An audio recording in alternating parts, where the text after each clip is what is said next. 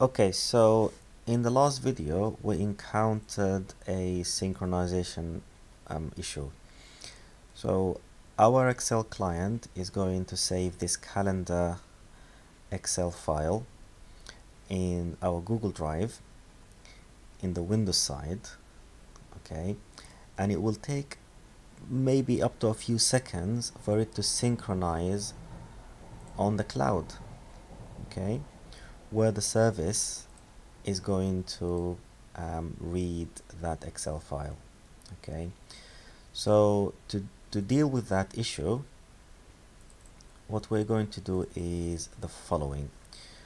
We are going to wait until that file exists, okay, but before then we need to make sure that this file, to start with, it doesn't actually exist. So let's delete that, and let's also, from our client side, make sure after we finish everything that we do delete that file.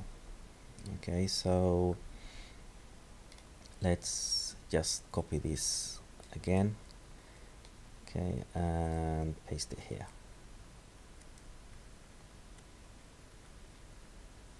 Okay, so after we create our file and we finish everything, we call the service and everything, we're going to delete that file, okay, because that file, we're not going to need it for anything else.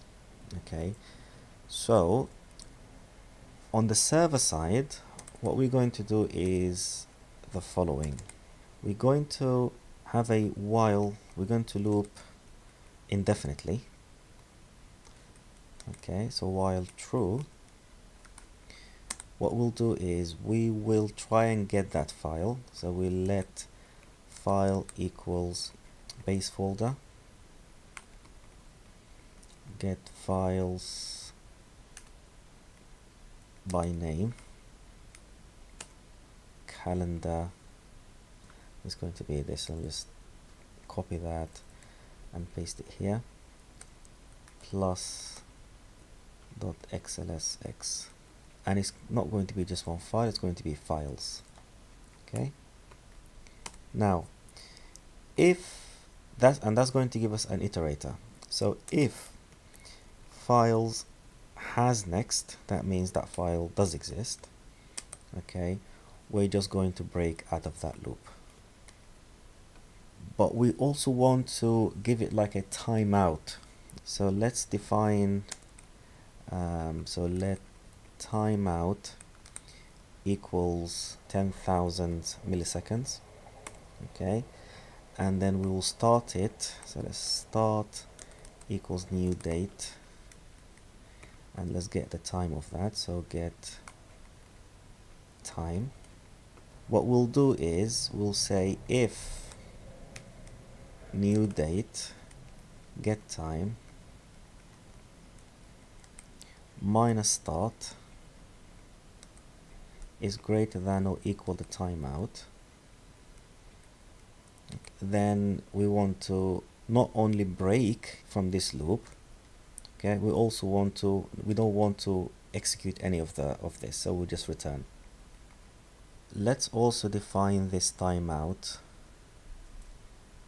outside, okay, because that's going to be used by the other, so we'll say it's a constant actually. So let's say const, okay, so we'll make it for up to 10 seconds. Okay, that's it. So if we find this file within 10 seconds, then we will just break, okay, and then we'll carry on. Okay, otherwise after 10 seconds we will just return, and this is not going to execute at all. Right, so let's save this and let's publish a new version. Okay, and I think we're good to go now. Okay, let's give it another go. Okay, let me first of all delete this. Okay, and then on this side I don't have that Excel file. Right, let's try. Add. We've got the calendar. Excel, it's still, you see, it's still updating, it's still syncing. Okay, it's synced now, so hopefully this will kick off now. Okay, there we go. It's meeting number 1. Okay, I think it's finished. Let's see if we refresh it. So it only did the first meeting, it didn't do any of the other meetings. Okay, so the issue is that I have different dates here. I think what I did was, instead of entering 1/11, I put the 1st of January. Okay, and then when I copied these two all the way down, it just took that pattern and repeated it, so I've got down to 2011. Okay, so what I really want is, I want all of these to be just the 1st of November 2020. Okay, so I think this should be okay now. Okay, so if I click add events, okay, so hopefully one by one they will come up here. Let's see.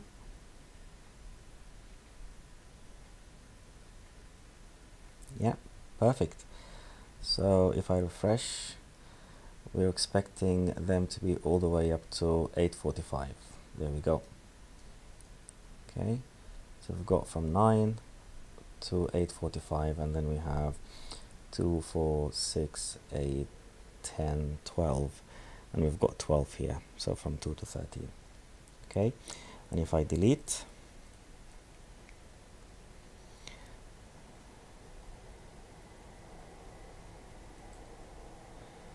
okay, so this is syncing still, synced. Okay, once it's all done, hopefully these two will disappear.